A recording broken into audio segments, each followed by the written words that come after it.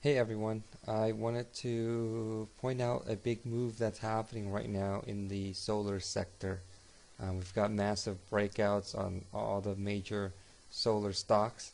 Um, Most of them have been forming cups, and the move is so powerful it doesn't look like they'll be forming handles. They're just breaking out left and right. So the first one we can take a look at is CSIQ.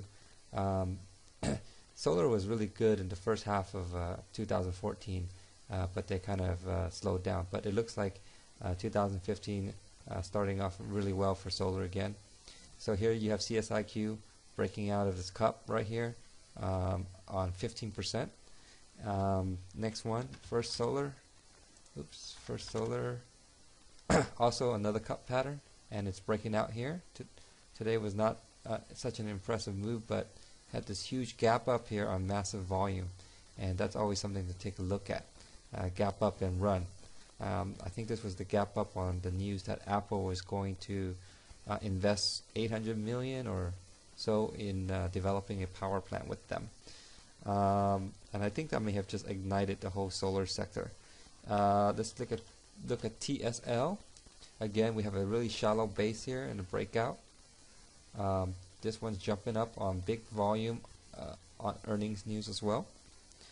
JASO, another cup, and right at the breakout point.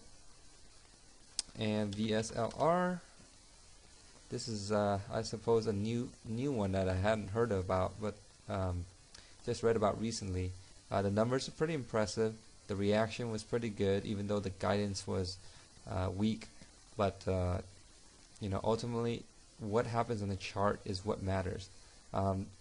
Sometimes guidance is weak and the stock tanks 20%, and sometimes the guidance is weak and it still gaps up, 15, 16%. So, what do you make of it? You don't try to analyze it yourself. You just look at the reaction of the people who have the money and know what they're doing and follow what they're doing. That's all that matters. And in this case, even though they provided weak guidance, the price gapped up, and this could be, just a whole sector move, and they're just along for the ride. But this is another one.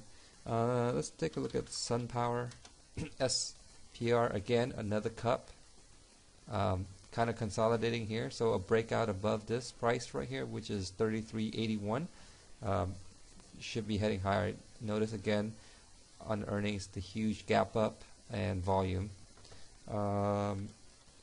And if you didn't want to buy any of the individual stock, I guess I forgot the most obvious one, SolarCity.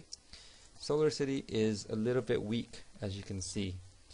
It's just barely trying to break above its 10-day line, and the volume is pretty low. The earnings was not very impressive, as you can see by the reaction. So this is not a leading stock. When a sector breaks out, you want to buy the leading stocks in that sector, and the leading stocks are the ones whose prices are making new highs and just massive gains. Those are the ones that people are buying. There's demand for those stocks, and those will continue to buy. Now, it's not to say that SolarCity won't make big gains. Maybe it'll recover to here. But obviously it's lagging the market, the sector right now. So just something to keep in mind. But this is still a bullish pattern.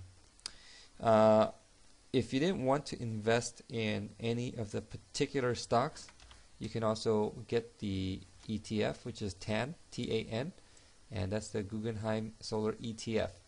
And it's a safer bet. It's also reflective of the big move in solar. You've got a cup pattern here, and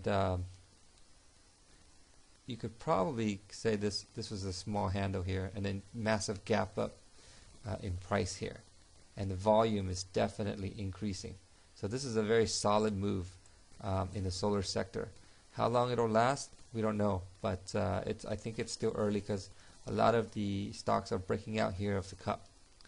So that's a quick look at the solar sector.